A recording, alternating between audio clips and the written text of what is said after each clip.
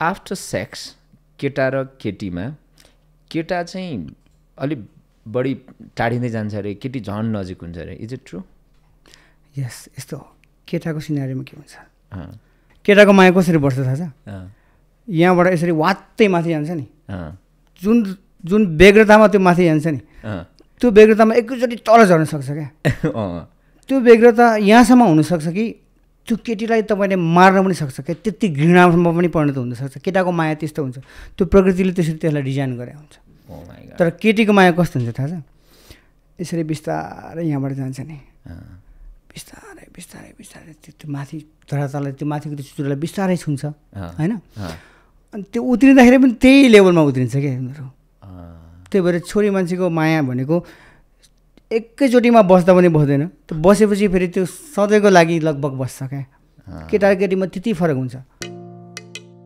Rapid fire छ सुरु गरौँ है त sir describe yourself in one sentence how do you describe yourself motivation आफैले आफैसँग मोटिभेसन लिने अरूलाई पनि दिने होइन ओके एज 40 के साह्रो यङ देखा त अन्त मैले आफ्नो लाइफमा धेरै एक्सपेरिमेन्ट गरेको छु फिटनेसलाई लिएर 10 वर्ष त मैले जिम नै गरेँ हो 10 वर्ष मिस्टर काठमाडौँमा कम्प्लिट गरेको छु है 7-8 प्लेस समथिङ आएको थियो ए हो त अनि जे पाए त्यही खान्न होइन प्योर भेज हो इभन अन्डा पनि खाँदिनँ म अब विगन हुने सोचिरहेको छु होइन डेरी प्रोडक्ट पनि अब अभोइड गर्छु अल्कोहलको त कुरै छोड्नु अल्कोहल त धेरै टाढा यो जुनीमा त सकिनै सक्दैन मारेको छ जस्तो अचार त्यस्तो विचार हुन्छ नि यो एकदम ट्रु हो क्या सही कुरा पढाइ सर ठिकठाक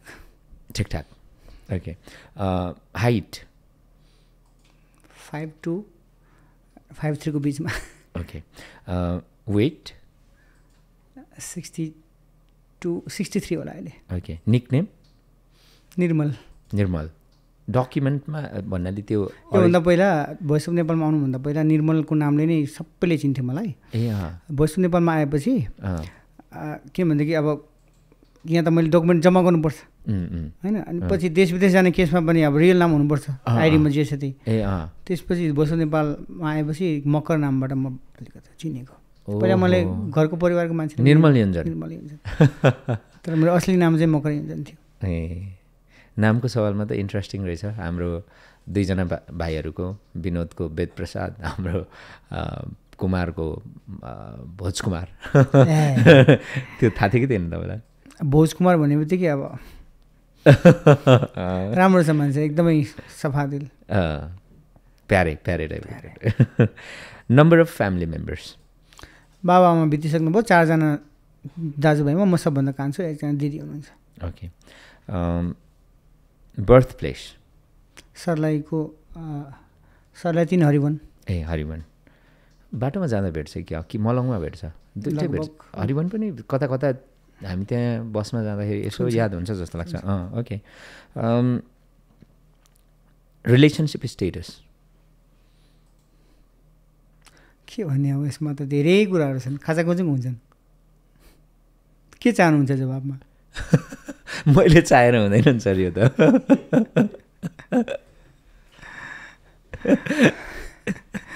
यसको जवाब छैन यसले थप गम्भीर बनायो फेरि म फेरि धेरै डुब्छु कि फेरि यसमा फेरि रिलेसनसिप भन्ने बित्तिकै म फेरि एकदम इमोसनल हुन्छु क्या त्यही भएर कसैसँग पनि एकदम छिटो जोडिन सक्छु र एकदम छिटो भाग्न पनि सक्छु फेरि किनभने म माइन्ड रिड पनि गर्न सक्छु नि मान्छेलाई त्यो मान्छे देख्ने बित्तिकै एउटा चाहिँ तपाईँले सजेस्ट गर्नुहोस् न त कस्तो खालको म आफू केटा भएको हिसाबले है म केटी भएको भए म केटा भनेर सोध्थेँ होइन यसमा जेन्डर बायस नहुँ कस्तो खालको केटी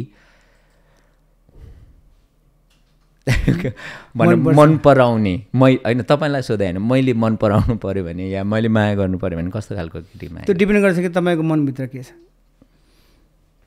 मनले अन्तर्मनले जे भन्यो त्यही गर्ने यस तपाईँको अन्तर्मनमा तपाईँले त्यो मनलाई कुन प्रकारले तयार गर्नुभएको छ कि त्यसलाई मैले मन पराउँछु त्यही हिसाबले त्यो केटीले तपाईँलाई मन पराएको छ भनेदेखि त्यसको रिजन त के होला नि त्यही भएर पहिला तपाईँले आफूलाई तयार गर्नुभयो त्यो परिस्थितिको लागि होइन कुन रूपमा निर्धक्क चाहिँ हुनु पर्यो त्यसको उहाँको रूप मन पऱ्यो कि उहाँको व्यवहार मन पऱ्यो कि चालचलन मन पऱ्यो कि बोली वचन मन पऱ्यो कि समग्रमा सबै कुरा मन पऱ्यो कि त्यसमा डिपेन्ड गर्छ क्या।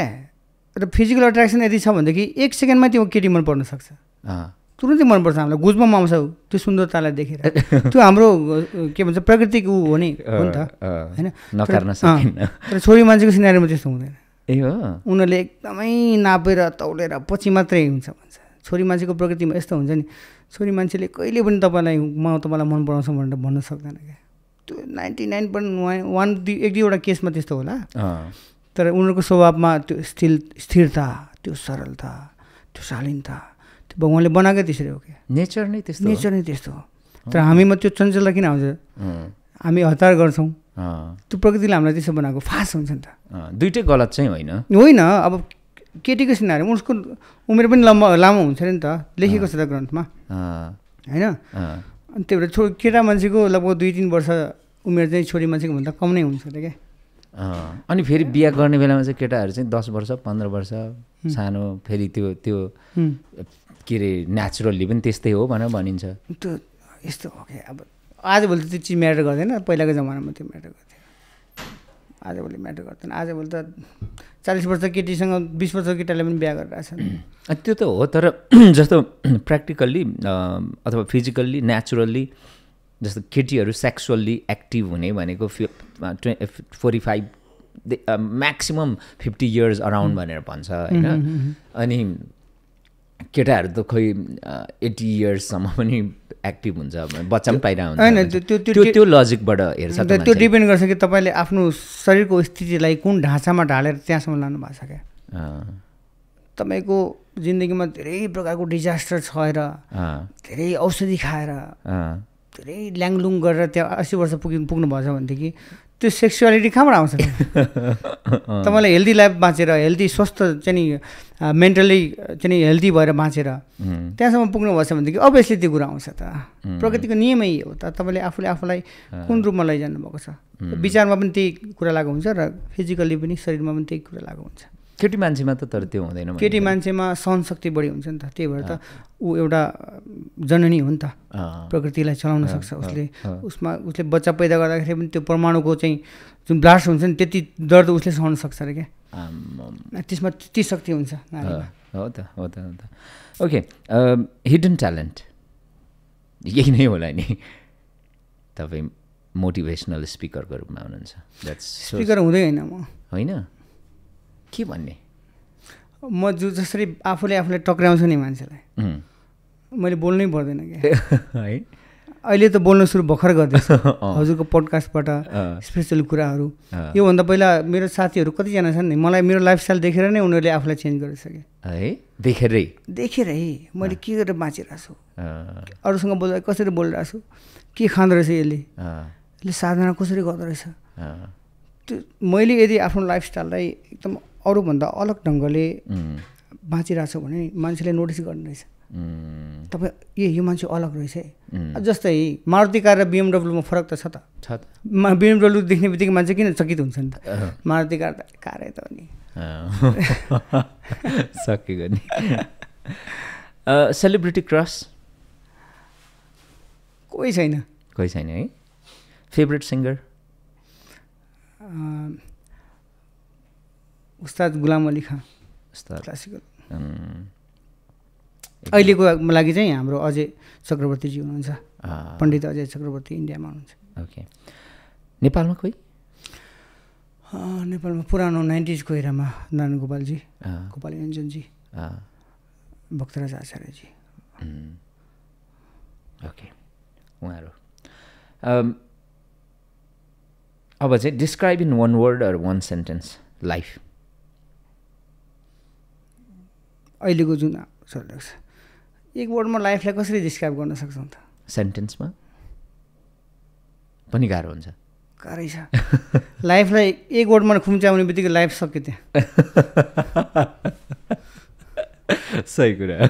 जुन कुराको धरातलै छैन। अब हेर्नुहोस्, समुद्रको गहिराइमा तपाईँ जानुभयो भनेदेखि नि त्यो धरातललाई पाएपछि पनि त्यहाँ मजा सक्यो। त्यो माथि बिचमा हुनुपर्छ क्या हामी त्यहाँभन्दा माथि आएपछि पनि त्यो मजा सक्यो क्या स्टेबल बस्नुपर्छ ठाउँमा त्यसलाई एक वर्डमा डिस्क्राइब गर्नु भनेको तपाईँले लाइफलाई नै मृत्युको मुखमा दखल्नु ओके माया लाइफ माया जीवन अब चाहिँ लाइफ हो अब चाहिँ लाइफ हो विवाह विवाह विवाह पनि माया नै हो माया नै हो त्यो विवाह भनेको एउटा नियम मात्रै हो अदरवाइज तपाईँलाई माया छैन भनेदेखि विवाह किन गर्ने भन्ने कुरा हो क्या सही सही सही सही खालि सेक्सको लागि मात्रै माया हुँदैन लाइफ हुँदैन नि त हुँदैन त्यसपछिको चाहिँ जुन जिन्दगी सुरु हुन्छ त्यसलाई भोग्न सक्नु नै लाइफ हो क्या त्यो एउटा विवाह पनि आवश्यकता छ लाइफलाई सिक्नको लागि एउटा जस्तो आफ्टर सेक्स केटा र केटीमा केटा चाहिँ अलिक बढी टाढिँदै जान्छ अरे केटी झन् नजिक हुन्छ अरे इज इट ट्रु यस यस्तो हो केटाको सिनारीमा के हुन्छ सुरुमा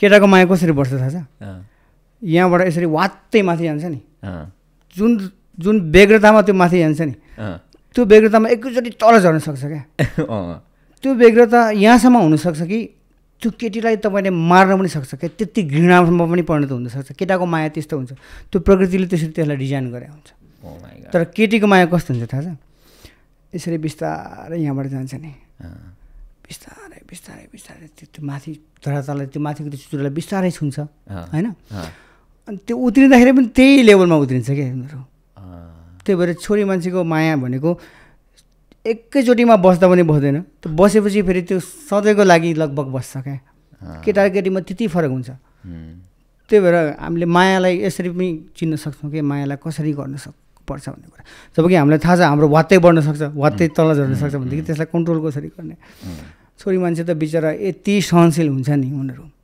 होइन बाई नेचर नै उनीहरू सहनशील हुन्छ तर तपाईँको हातमा छ नि त उसलाई कसरी चलाउन सक्छ भन्ने कुरा क्या त्यति हो कि छोरी मान्छेको माया अलगै हुन्छन् के तपाईँलाई गर्ने माया नै उसको अलग हुन्छ त्यो सेक्सुअली अट्र्याक्सन हुँदैन सुरुमा ऊ बिल्कुल हुँदैन तपाईँको पर्सनालिटीलाई एकचोटि अट्र्याक्ट भयो भने पनि उसमा त्यो यस्तो क्षमता बिल्ड हुन्छ नि यो मान्छेलाई यति छिटो चाहिँ नि यो मान्छेलाई मन दिनु हुँदैन भन्ने कुरा त्यहाँ उसलाई अल्टिमेटली त्यो प्रकृतिले दिइसकेको हुन्छ तर हाम्रो केसमा के हुन्छ यो केटीलाई अहिले नै पाउँ जस्तो हुन्छ क्या छोरा मान्छेको माया त्यस्तो हुन्छ त्यो फेरि लङ लास्टिङ हुँदैन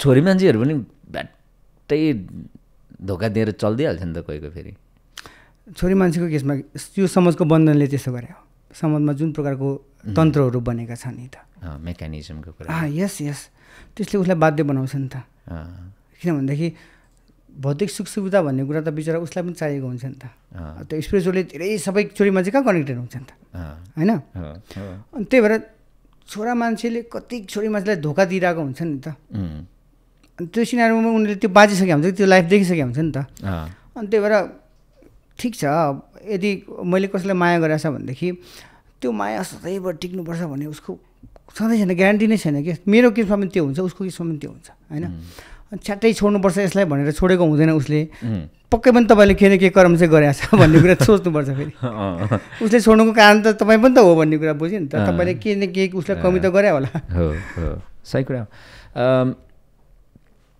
अब लास्टमा चाहिँ सर चुज वान भन्ने सेगमेन्ट छ दुईजनामा एकजना छान्नुपर्ने हुन्छ कुमार सानु हजुर कुमार सानु उदित नारायण आमा दुइटै यार दुइटै है यसमा त मलाई बिचमा नपार्नुहोस् हो 90s को लेजेन्ड मान्छेहरू यिनीहरू भएन भनेदेखि त मेरो सङ्गीतै मर्छ त है मैले गाएर सुनेर उनीहरूको गीत पचाएर बसेको मान्छे है मैले लाइभमा पनि यति गाएको छु नि उहाँहरूको गीत दुईटामा एउटा छान्नै सक्दिनँ त्यसो भने सोनु निगम र अभिजित सोनु निगम है त्यसमा चाहिँ सजिलो छान्नु ओके नेपालमा आउन त राजेश पाल राई रामकृष्ण ढकाल राजेश पाल राई अनि प्रमोद खरेल शिव परियार प्रमोद खरेल अन्जु पन्त मेलिना राई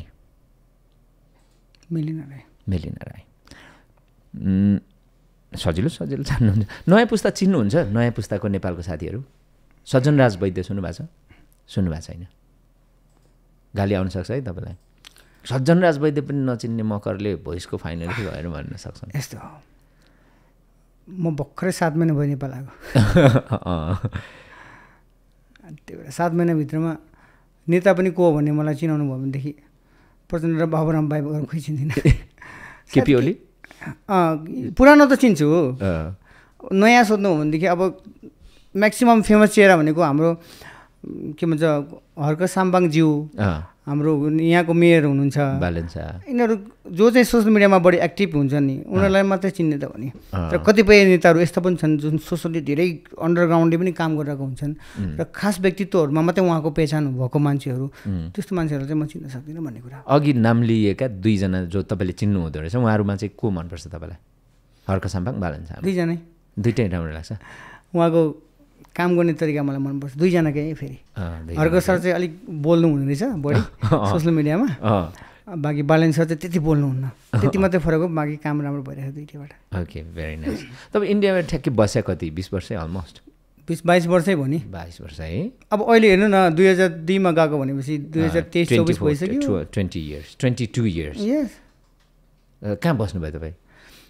मल्टिपल ठाउँमा जाने बित्तिकै जामनगर भन्ने ठाउँमा बसेँ।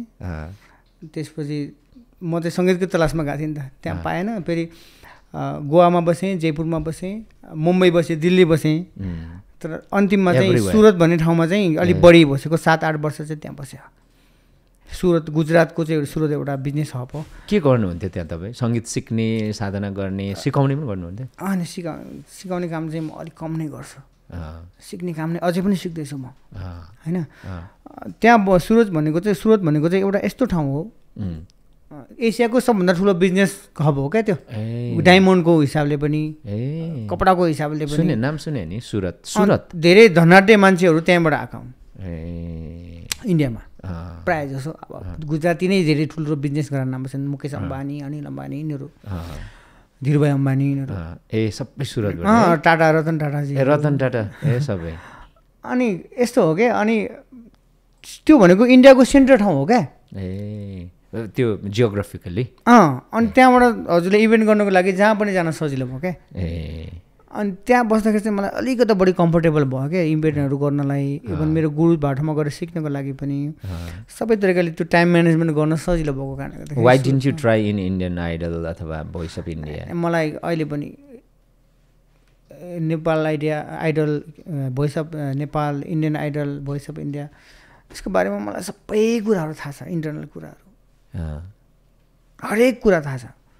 कतिपय कुराहरू मिडियामा बोल्नै नपर्ने कुराहरू पनि थाहा छ मलाई है। त्यसपछि रिसर्च गर्न नै म आएको नि त। भोइस अफ नेपालमा बोल्दिनँ, बोल्नै नपर्ने कुरा बोल्नु हुँदैन नि त, उनीहरूको पनि आफ्नो मजबुरीहरू छन्। तपाईँले 4वटा नाम लिनु, यी सबैमा बोल्नै नहुने कुरा पनि छन्? धेरै कुरा छन्। छन् मात्रै होइन, धेरै कुरा छन्। त्यो मैले बुझेर रिसर्च गरेर पढेर आएको नै हो क्या। मैले प्रिपेयर भएरै यहाँ आएको। धेरै कुराहरू छन्, बिचरा उसका पनि आफ्नै परिबन्धहरू होला नि, छन् नि त बाबा। करोडौँको इन्भेस्टमेन्ट छ उनीहरूको पनि, कति स्टाफ पाल्नु परिरहेछ होइन। अनि त्यही भएर उहाँहरूले जुन आफ्नो कर्म गर्दै हुनुहुन्छ, उहाँ पनि आफ्नो ठाउँमा गलत हुनुहुन्न त। अब कुनै नेता केन्द्रमा जानु पऱ्यो, इन्भेस्टमेन्ट कति छ भन्ने कुरा त सबैलाई थाहा छ त, तर त्यो कुरा एक्सपोज गर्नुहुन्छ? ल मैले एउटा सांसद बन्नलाई 5-10 करोड खर्च गर्नै पर्छ, एनी हाउ गर्नुपर्छ। इन्डियाको केसमा पनि त्यही हो। इन्डिया र नेपालको पोलिटिक्स त अलमोस्ट सिमिलर नै छ नि। अब त्यहाँ पोस्टमा गएपछि पहिला तपाईँले आफ्नो इन्भेस्टमेन्ट गरेको त्यो त उठाउने कि पहिला डेभलपमेन्ट गर्ने? अनि फेरि 5 वर्षपछि त तपाईँको कुर्सी जाने सम्भावना छ। अनि जति तपाईँले गर्नुहुन्छ नि त्यो भनेको तपाईँको इन्भेस्टमेन्ट गरिसकेपछि त्यसको 10% या 15% पैसाले मात्रै डेभलप हुन्छ क्या। त्यो तन्त्र नै त्यसरी बनेको हुन्छ कि उनीहरू बिचरा मजबुर भएर त्यो काम गर्नै सक्दैन क्या। डाक्टर एपिजे अब्दुल कलामको तपाईँले बायोग्राफी पढ्नु होला, उहाँ पोलिटिक्समा जानुभन्दा पहिला धेरै कुरा भन्नुभएको थियो, मैले यस्तो गर्छु, उस्तो गर्छु, त्यस्तो गर्छु। तर पोलिटिक्समा गइसकेपछि 1-2 वर्षपछि उहाँले एउटा अर्को स्टेटमेन्ट दिनुहुन्छ, यहाँको त्यो राजनीतिक तन्त्र यसरी चाहिँ माकुराको जाल जस्तो बनेको छ नि, मैले गर्नु चाहेको कुरा पनि गर्नु सकिरहेको छैन। त्योभन्दा पहिला त म पोलिटिक्समा नआउँदा नै धेरै कुराहरू मैले गर्नु सकिरहेको छु भन्ने कुरा। उनीहरूको आफ्नै मजबुरी छ त बाबा, उनीहरूको गल्ती छैन, त्यहाँ हामीले ब्लेम गर्ने भन्दा पनि अब हामी जनताले कसलाई चुन्ने भन्ने कुरा हाम्रो लागि चोइस त छ नि त त्यही भएर नेपालको सिनारीमा अहिले नयाँ चेहराहरू एक दुईजना आएका छन् राम्रो राम्रो हाम्रो त्यसलाई सपोर्ट गरौँ क्या तर गलतलाई त गलत त भन्नु पर्ला नि हामीले भनेर मात्रै कहाँ हुन्छ र भनेपछि त्यसलाई सहनु पनि पर्छ फेरि सहनु क्षमता छैन भनेदेखि भन्नै पर्छ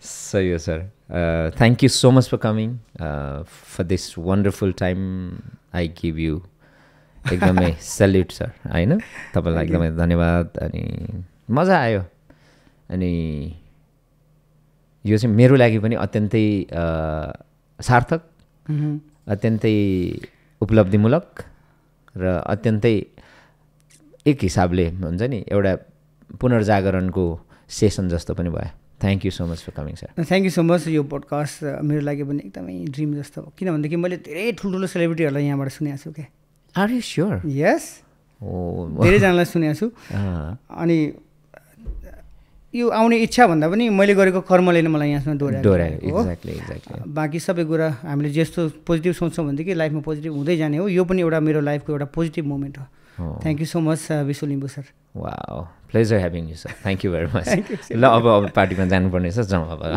ओके सर